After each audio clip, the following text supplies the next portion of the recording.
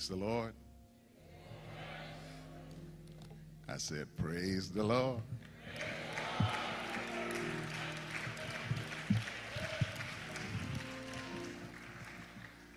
I'm happy to be in the house of God today. As many of you know, Friday night we lost Muhammad Ali. Saturday night we lost Elder C.D. Brooks. May God bless that mighty man of God. And I'm reminded of a story of Muhammad Ali was on an airplane one day, and the flight attendant was trying to get him to put on his seatbelt, but he wouldn't put on his seatbelt. The plane took off, he wouldn't put on his seatbelt. Finally, she said, Mr. Ali, you're going to have to put on your seatbelt. He said, I don't need no seatbelt. Don't you know I'm Superman? She said, Mr. Ali, if you were Superman, you wouldn't need a plane. Put on your seatbelt.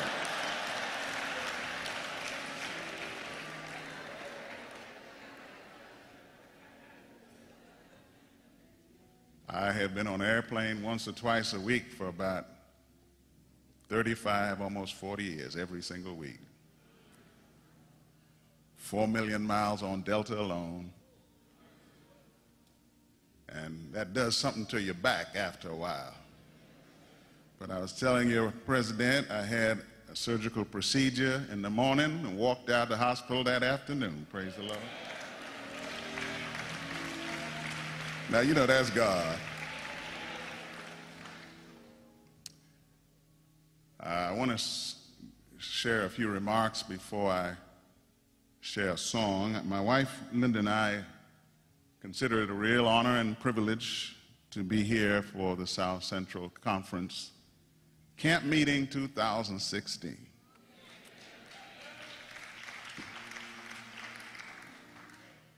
You have embraced us as part of your family, and we thank you for your warmth and your generosity. Now, some of you know I love researching and studying history. I love history.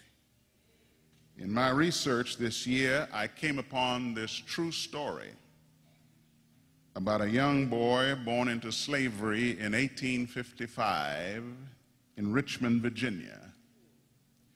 At the end of the Civil War in 1865, this 10-year-old boy, now free, somehow got separated from his family.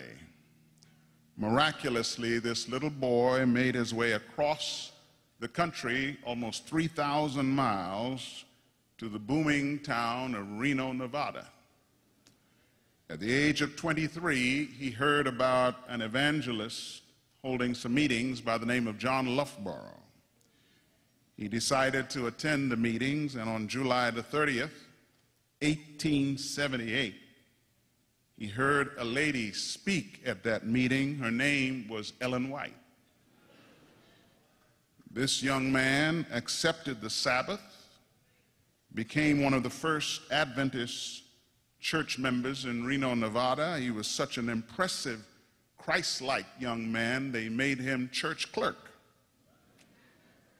But now fast forward 11 years later, on October the 5th, 1889, that same young black man became the first black ordained Seventh-day Adventist minister.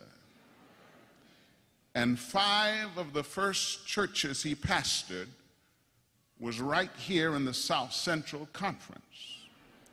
He pastored in Edgefield Junction, Louisville, Kentucky, Bowling Green.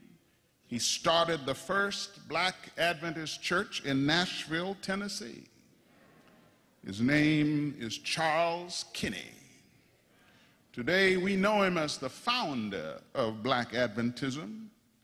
So that means, brothers and sisters, historically speaking, this conference is the cradle of black Adventism.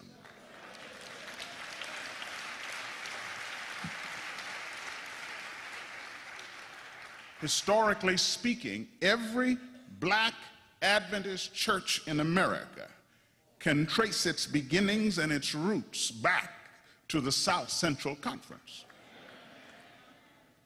This conference was also the cradle of the beginning of my own ministry.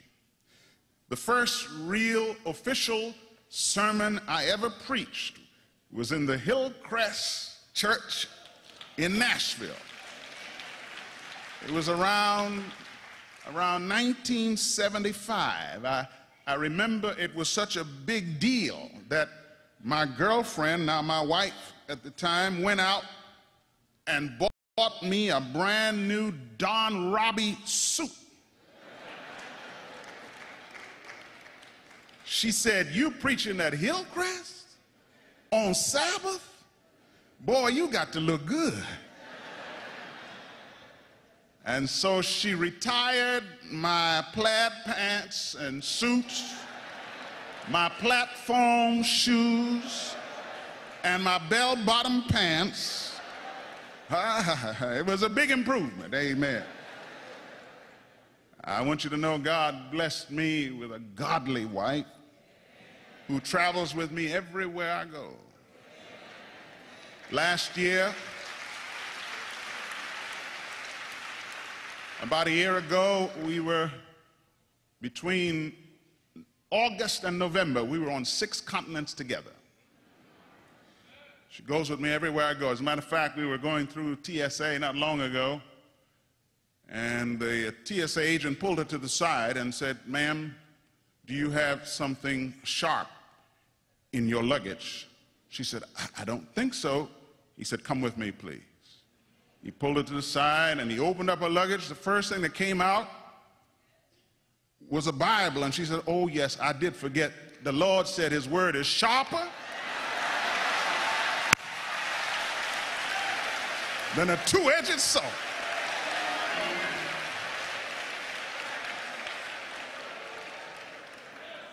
Thank God for a godly wife.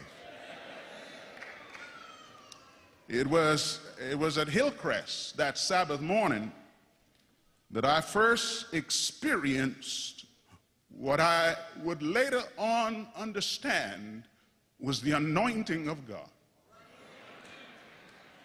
As I came down off the rostrum, I felt like God's hand was placed around me, and God was speaking to me, saying, "Son, you did what I wanted you to do."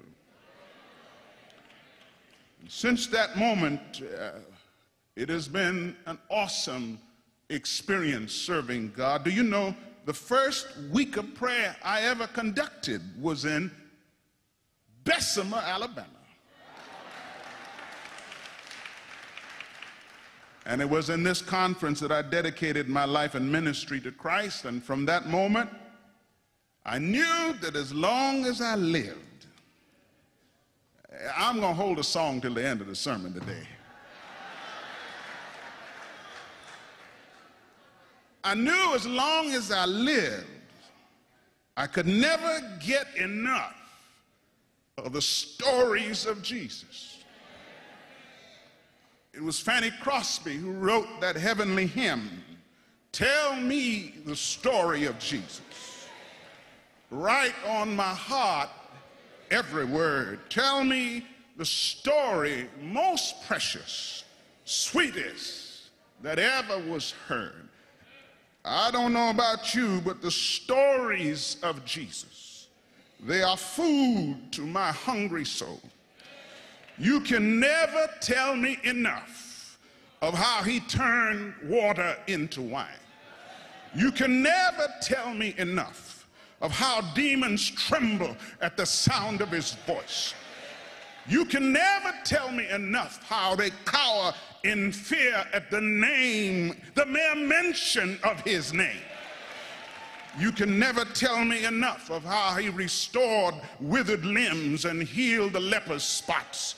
You can never tell me enough of how crippled souls threw their crutches away, how the crippled left Jesus running and skipping and praising God.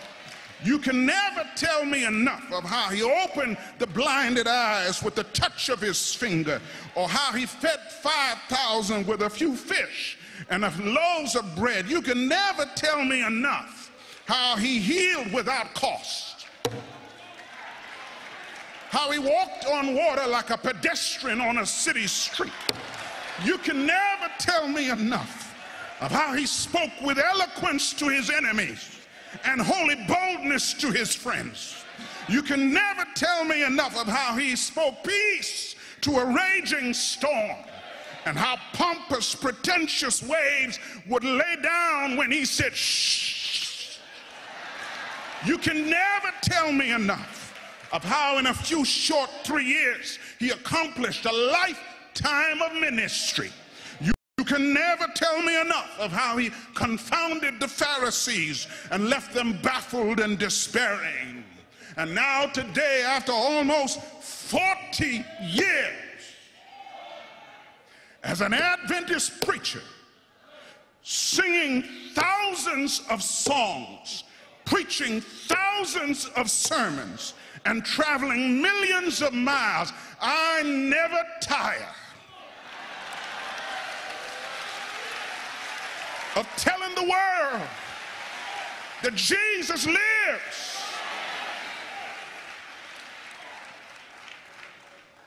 As I told you, I traveled more than 4 million miles on Delta, and one day I sat down at my desk and opened a book, and before I knew it, I reached for my seatbelt. I heard an old black preacher say one day, someone said to him, all that traveling, don't you get tired? He said, oh yeah. He said, sometimes I get tired. He said, but you know what? It's still better than picking cotton.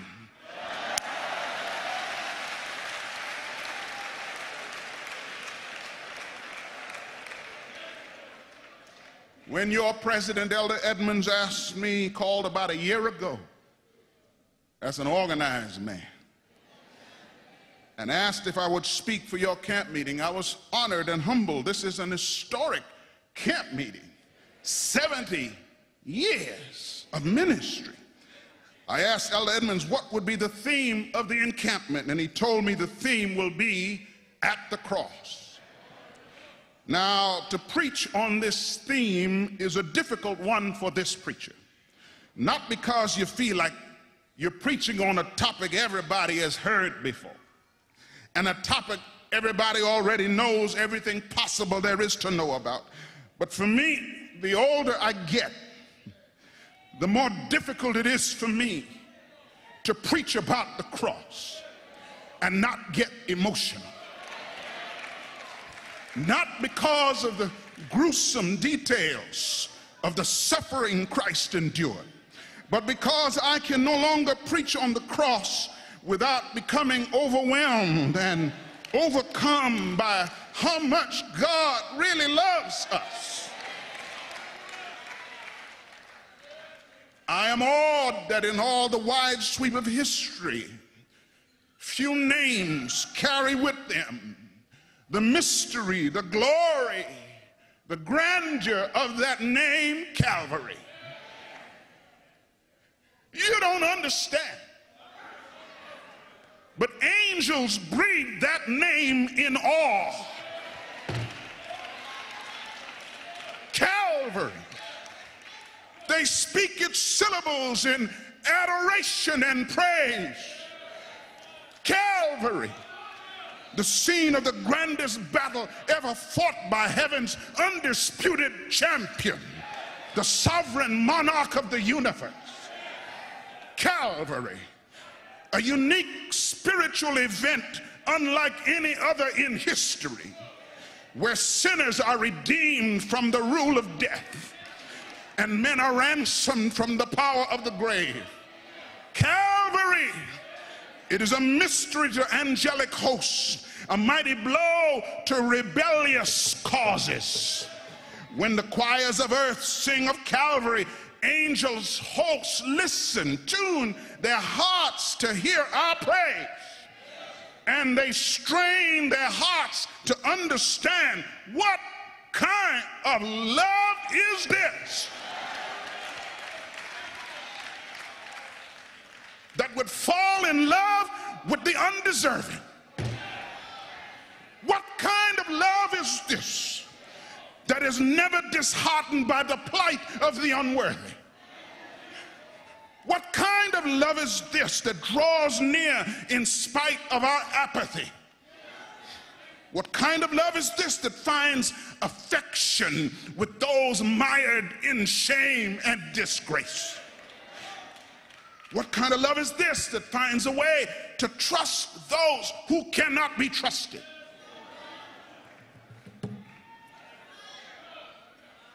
What kind of love is this that remains undaunted by treachery and faithful in the face of broken promises? What kind of love would authorize such a sacrifice? That name Calvary should fall from our lips with the profoundest of honor, the deepest of reverence. In the wide sweep of history, it is without parallel heaven's greatest risk. And God's costliest sacrifice throughout eternity, the cross of Calvary, will testify to the inestimable value of every human soul. It meets the emergency of every sin, the need of every sinner, and planted by heaven in the soil of Calvary was a battered, brutish, cruel cross. Someone said it was tall enough to reach the portals of heaven, broad enough to span sin's divide. The only answer for the fears and anxieties of man, and on its hinges opens the door of eternity. And so this morning, pray with me. Pray for me as I linger a while, just to think and glory in the cross. Come with me. Push through the rude and railing mob. Push past the contemptuous, withering throng. Look past the Sanhedrin, who saw him as a deceiver and a false prophet. Look past the priests from the ecclesiastical court. And this morning, I want you to see Jesus at the cross, but not through the eyes of the jeering mob who hurled their obscenities at him, not through the eyes of those who mocked and ridiculed him along the road of sorrows, not through the eyes of the callous soldiers or the heartless priests. Today I want you to see Jesus through the eyes of a nameless, convicted felon, a forlorn, forgotten thief. I want you to see Jesus through criminal eyes. A man tried and condemned, an outlaw, a robber, a thief. See Jesus this morning through the eyes of a man who had wasted his potential, squandered his years as a thief. If you have your Bibles, you can look with me. Luke 23, verse 39. The book of Luke chapter 23, verse 39, the word of God says, and one of the malefactors which were hanged railed on him, saying, if thou be the Christ, save thyself and us. But the other answering rebuked him, saying, dost not thou fear God, seeing thou art in the same condemnation? And we indeed justly, for we receive the due reward of our deeds. But this man hath done nothing amiss. And he said unto Jesus, Lord,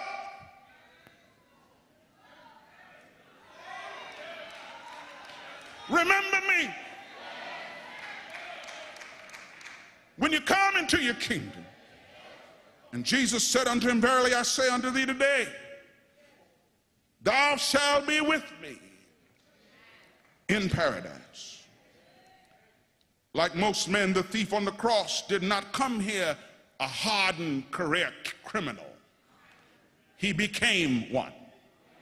No mother raises a child with a criminal career in their future. He had been led astray by bad company, wrongfully influenced by evil companions. You know, As parents trying to raise godly children in an ungodly world, I often tell the Lord, this is not a fair fight. We live in a world where children no longer have to go looking for evil. Evil is looking for them. No longer do we have to go looking for murderers and rapists. They are now welcomed into our homes through devices that fit into the palm of our hands. I tell God, this is not a fair fight. I call the smartphone digital idolatry. One definition of idolatry is the extreme devotion to something. You try to take a cell phone from somebody for a day. Talk about separation anxiety. We wake with it, sleep with it, go to the bathroom with it. Where I live, I attend a morning Bible study on Tuesday mornings, and a young man was there one day, and he decided to give us his testimony. He said, my wife and I were lying in the bed the other night, and we were texting each other.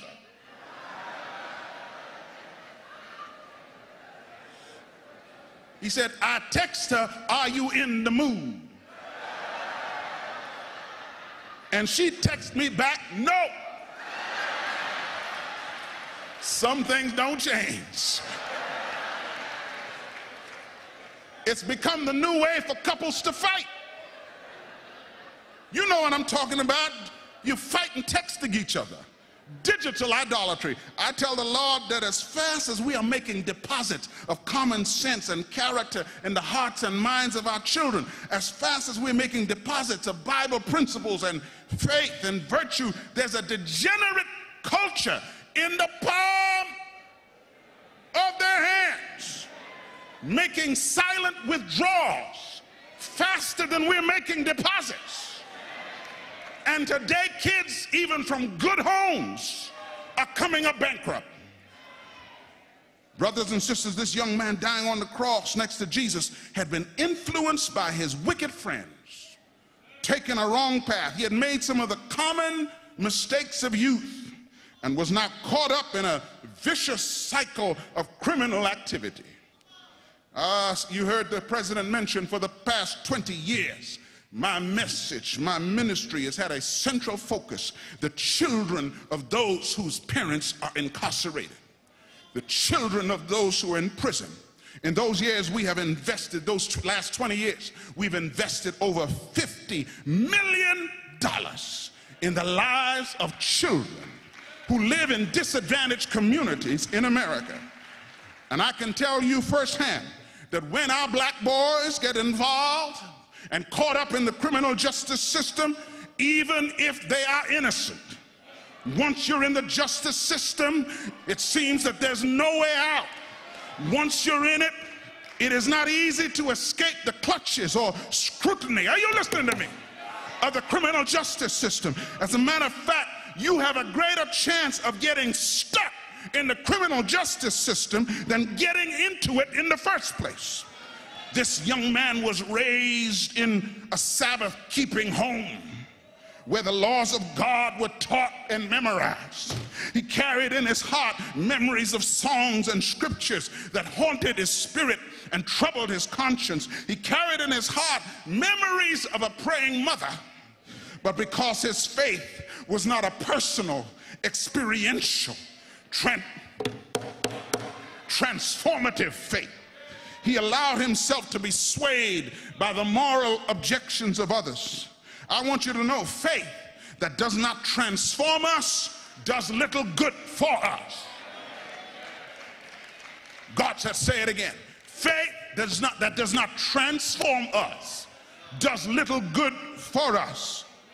Faith that does not transform us into the image and character of God is worthless to us.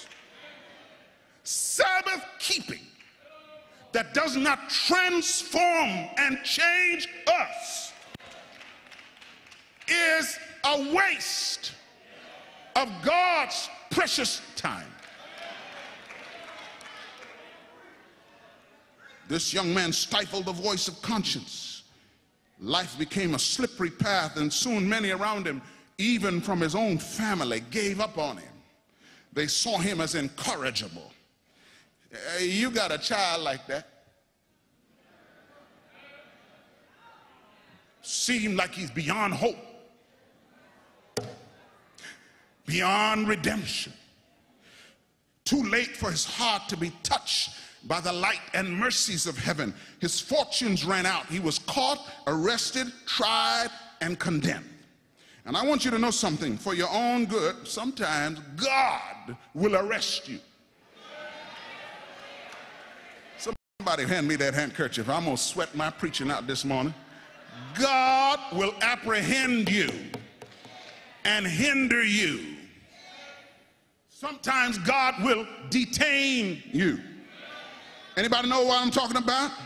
I met some men in prison who will tell you that had God not arrested them, they wouldn't be alive today.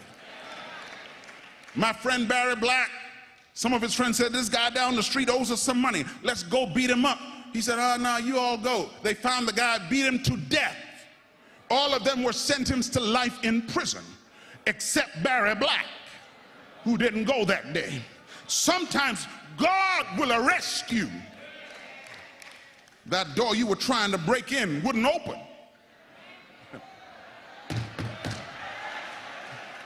That gun you tried to fire jam was God, and now you're living for Jesus under voluntary house arrest.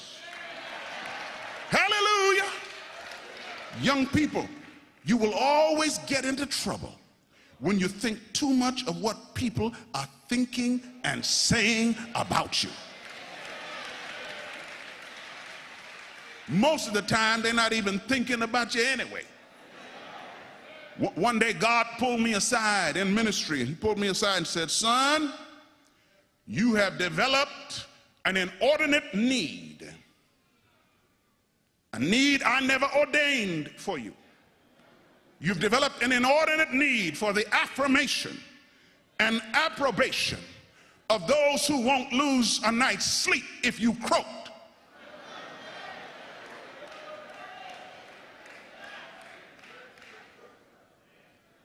So now here he is, some mother's son on death row, about to be executed on a cross for his crimes. But lo and behold, what destiny! The place of his execution is Calvary. Out of all the places he could die, he's dying next to Jesus. He listens as Jesus prays for those who are persecuting him. And he lifts his head, looks into the face of Jesus, but he's able to see beyond his cold, pale lips. He's able to see beyond the thorns and his bruised and wounded side. He sees the soldiers gambling over the robe, but he sees nobility, goodness of character. He sees the light of a Savior shining in his eyes. And that young thief dying on the cross looks again, and then the Bible tells us that everybody grows silent. They turn with curious eyes and listen with curious ears, because a conversation is passing between these two men dying on a cross. The conviction comes to his soul. He is my hope.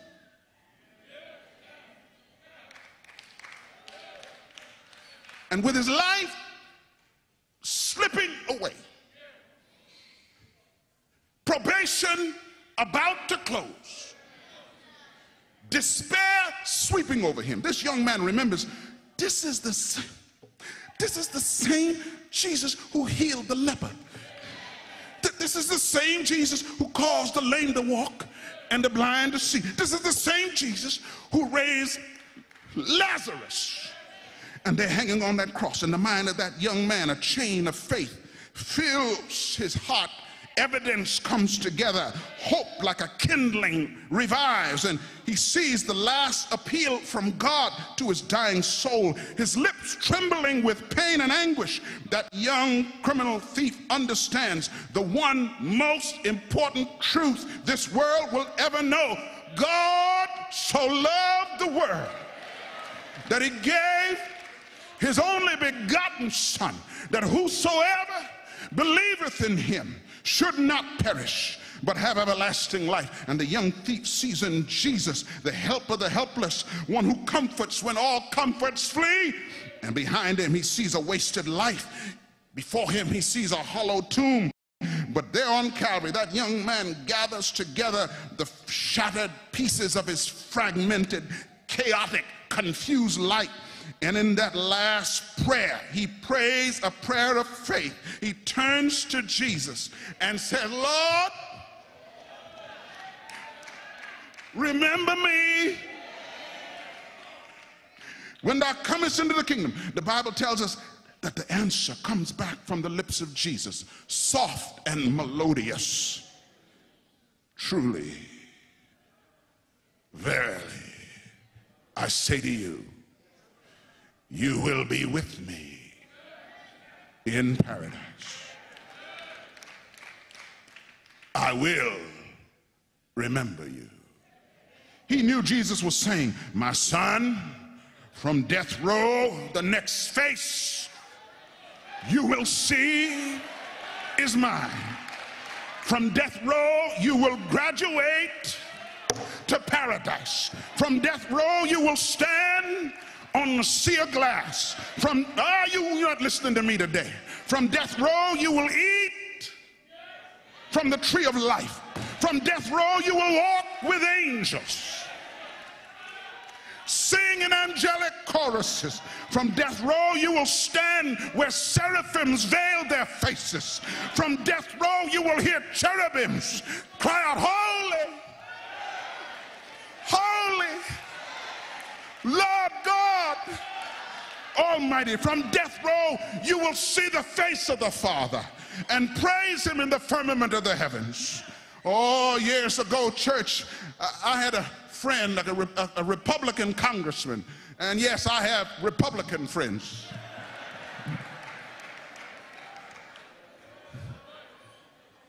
I sing for Republicans and Democrats. One day I sang for a big function where President Clinton spoke. And the same night I had to rush across town and sing at this big Republican function. And when I got there, I announced I had just come from singing for the President of the United States. And there was a boo that went through the audience. And I said, wait a minute. I said, I always go where people really need the Lord.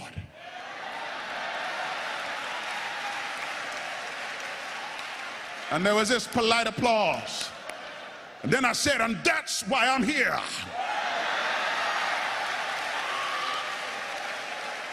Anybody here knows Hillary Clinton needs Jesus? Anybody here knows that Donald Trump needs Jesus?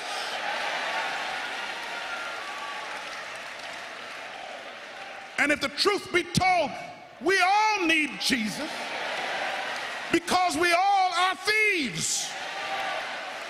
Spiritually, we are thieves. For whosoever shall keep the whole law, yet offend in one point,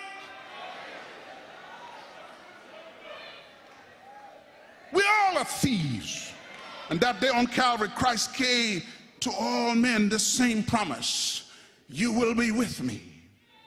Before I leave you, I would be remiss if I didn't tell you that Jesus' death on the cross was for a trinity of purpose. One, Jesus died to ransom and redeem. Two, Jesus died to rescue from Satan's power. And three, Jesus died so we could have the power to be recreated and restored into the image and character of God. Too many of us are glad to be ransomed and redeemed. We're glad to be rescued from Satan's power. But we don't sit long enough with Jesus to let him recreate us and are you listening to me?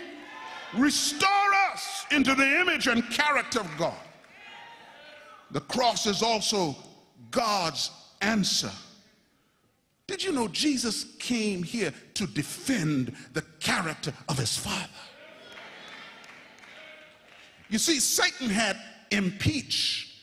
You know what that word impeach means? Impeach means to indict, to accuse. Satan impeached and impugned the character of God, put God on trial, charged God with lying and false misrepresentation. The devil said, you are not what you say you are. You're a God of hate and not a God of love. There's no drama like a leader on trial.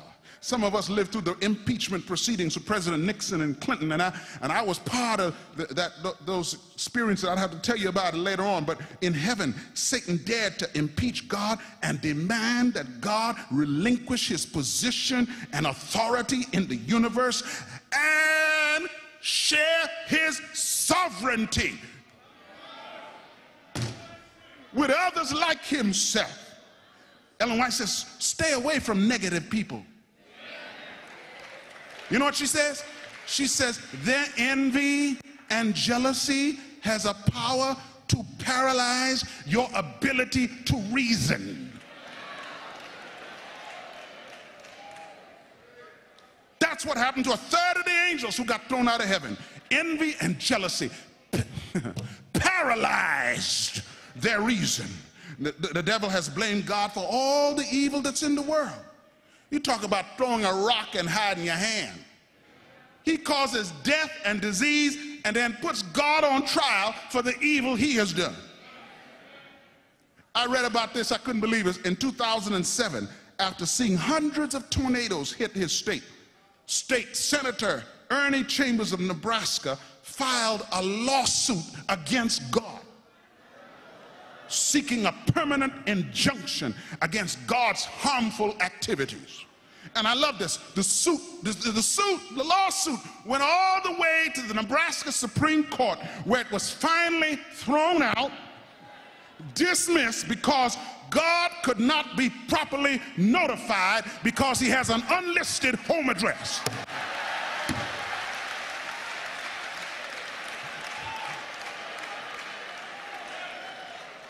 The devil has accused and impeached the character of God. The devil says God is a tyrant, he's a bully, he's charged God with lying, misrepresenting. He said to Eve in the Garden of Eden, you don't know God like I know him. He has a character problem. He doesn't always tell the truth. You won't really die. Satan demanded that God relinquish his authority, but because the devil can't find, and my son gave me this, and I thank God for children, because the devil can't find wicked traits in God, he has to look in the mirror.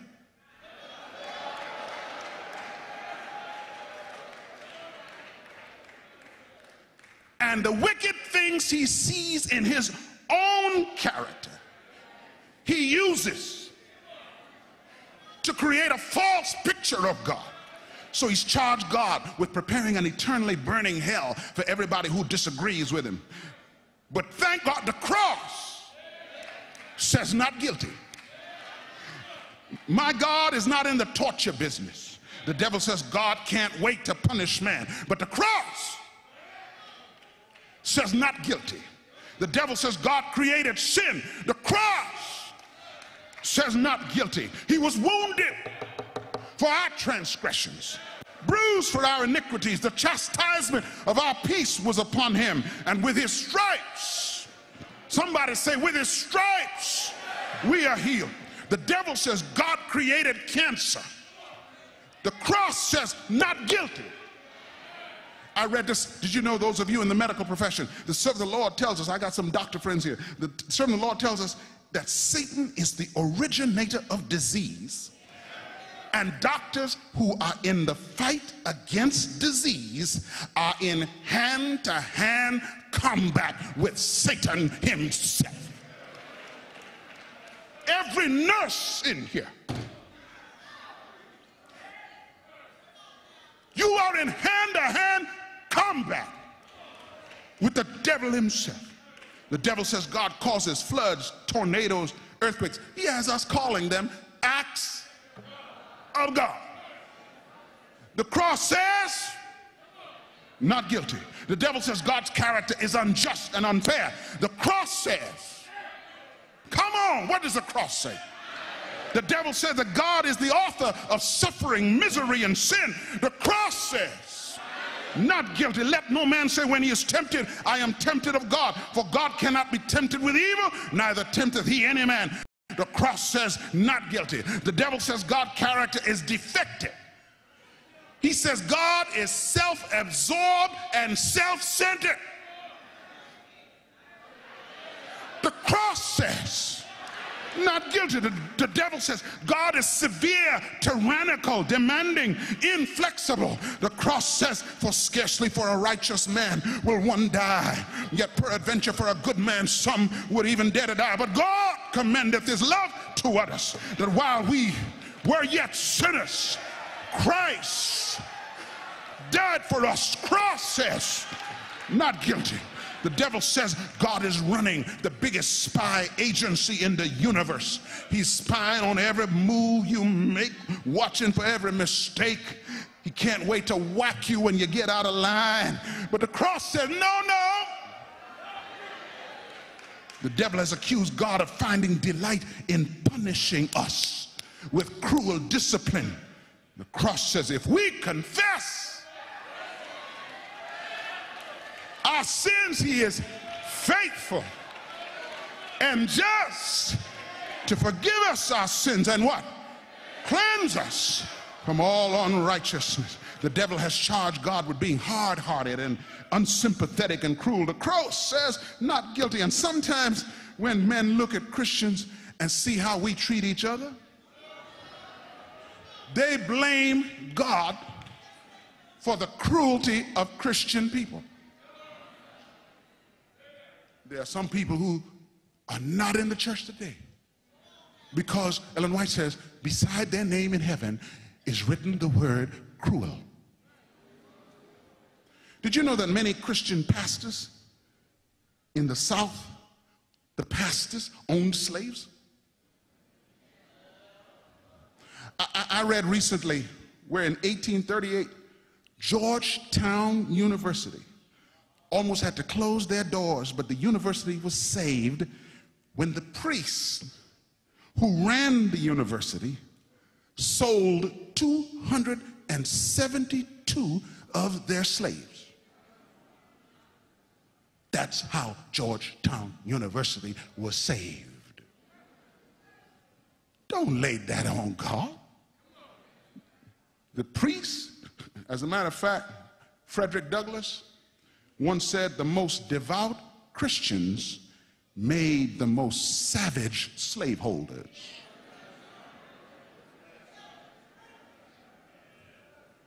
Oh, but the reason, before I close, the reason black people are Christians today is because when slave owners told our forefathers that slavery was God's doing,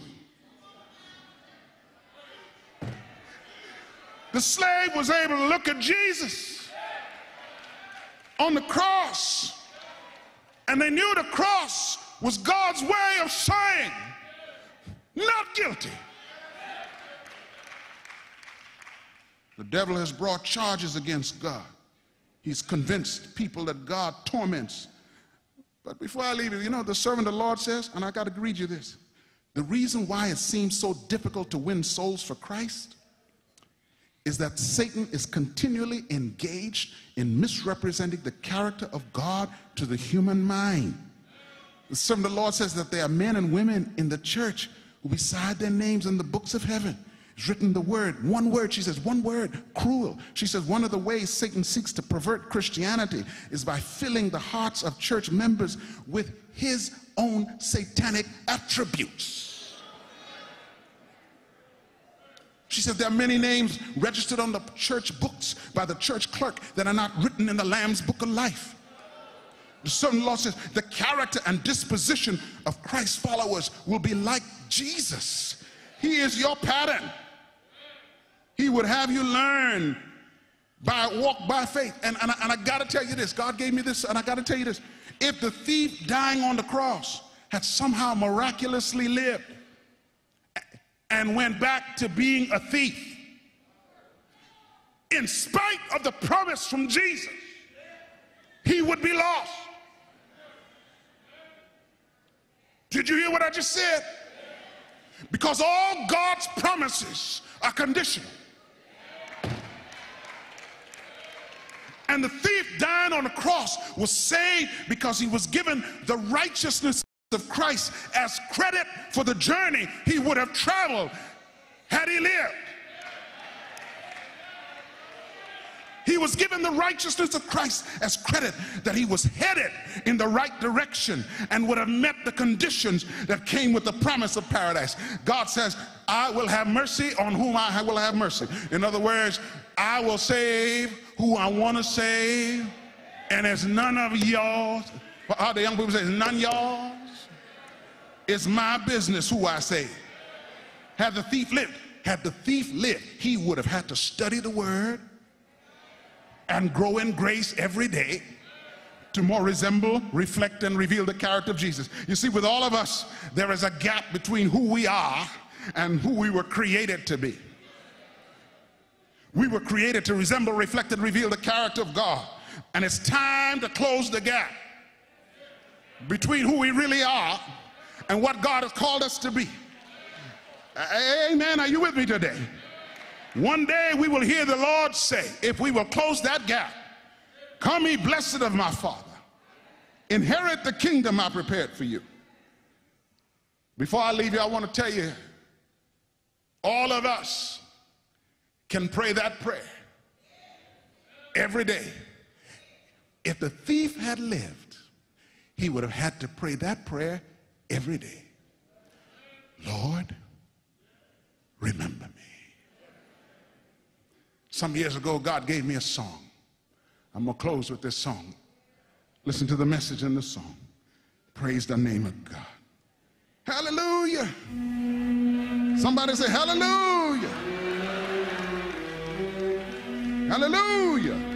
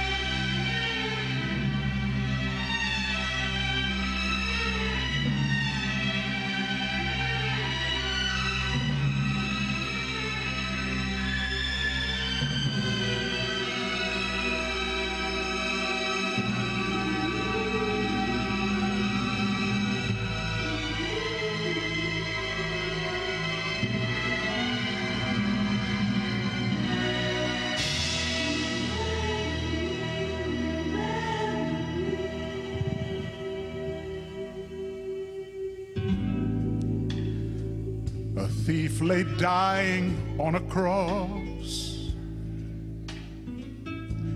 and he knew all along that he had done wrong, and now for his sin he must die. But as he turned, he saw the Christ with his blood flowing down. He knew he had found the one who could save his soul. So he cried, remember me when you come into your kingdom, oh Lord.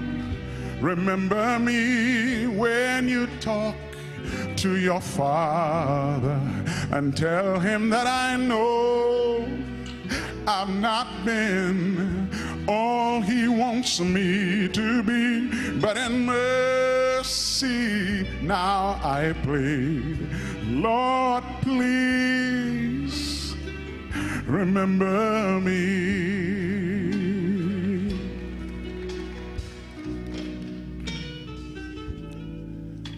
Then Jesus said, have no fear, son, you shall be with me eternally.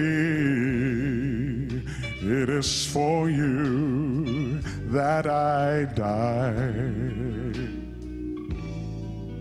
And now I know Christ, he lives again, and he stands all alone before the white throne.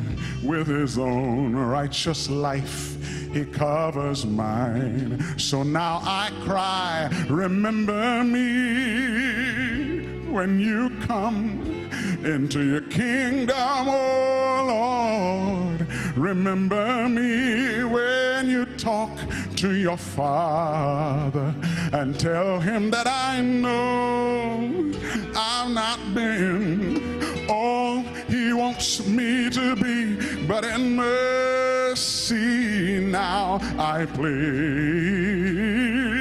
Lord, please remember me. Remember me when you come into your kingdom, oh Lord. Remember me when you talk to your Father and tell him that I know I've not been all he wants me to be, but in mercy now I plead, Lord, please remember me. Remember me, Lord, remember me, Lord, won't you please remember me.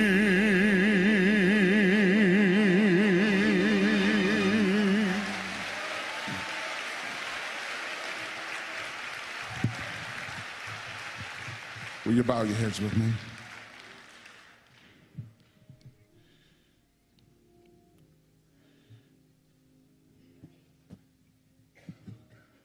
Calling all thieves,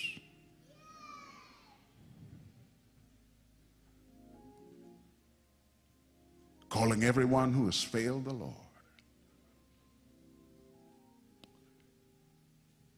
Dark days may dawn,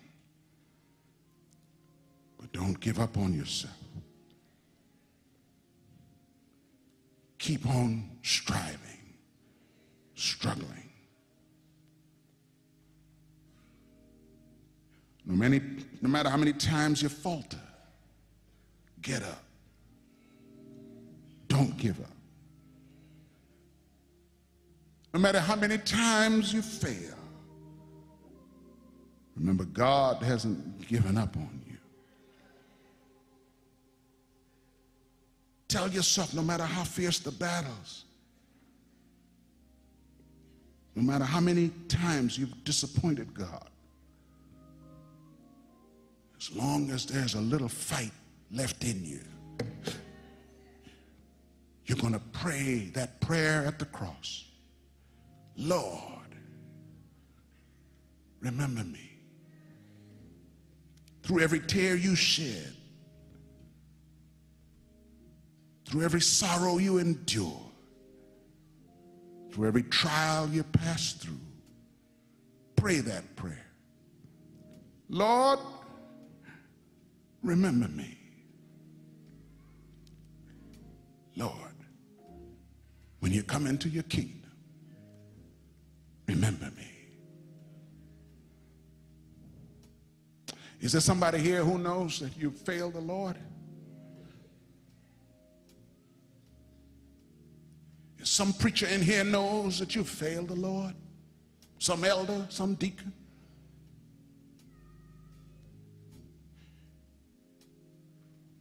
and you want to hear God say to you, have no fear, you will be with me in paradise. And today you want to claim that promise. You want to claim it by faith. And you want to say, Lord, remember me. I'm going to invite you where you are. Just stand on your feet if you want to pray that prayer. Lord, remember me when you come into your kingdom.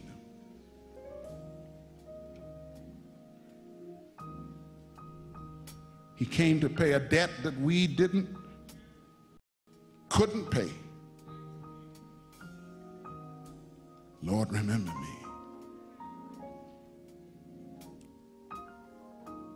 Someone said, at the cross, where I first saw the light, the burdens of my heart were rolled away. Lord, remember me.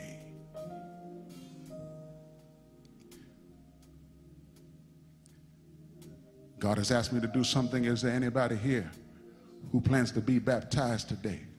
Raise your hand, raise your hand. I'm going to be baptized today. I want you to slip out of the aisle. I want you to come on down here to the altar. Those of you who are going to be baptized today, we're going to have a special word of prayer for you. And if there's anybody else here who knows you need to be baptized, you don't have your robe yet, you can get one. We'll get one for you. You come on. I need to be baptized today. I am that thief who's praying, Lord, remember me. Lord, remember me. Somebody say, praise the Lord. Hallelujah. Praise the Lord. Oh, hallelujah. Praise the Lord. Now, you know, we should be shouting in this church. We don't understand. We really don't understand that these folks are here because Jesus on Calvary said, not guilty. Somebody say hallelujah for these folks who come here today. Hallelujah. Come on, choir, sing it. Sing it, choir. Oh, yes, yes, yes. Jesus went to Calvary, saved a wretch like you and me. Hallelujah, hallelujah. That's love. Hallelujah, hallelujah. Come on, choir, sing it out like you mean it. When a Calvary saved a wretch like you and me, that's love, that's love. Yeah, yeah, yeah, yeah, yeah, yeah, that's love. Somebody say that's love. Oh, Calvary, oh, saved a wretch like you and me.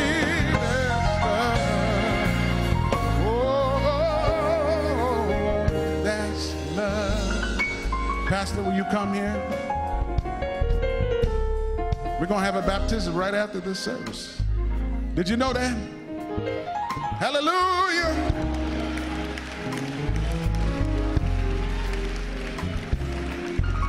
At the cross, at the cross. Somebody's going to leave here every day, pray that prayer. Lord, remember me. You can pray in a different way. Lord, I need you. Lord, keep me. Lord, help me. Don't let me fail you. Whatever way you have to pray it, you can pray in your own way, but pray that prayer every day. Lord, remember me when you come into your kingdom. Pastor, pray for these folks who come to be baptized today. God has spoken. Let the church say amen.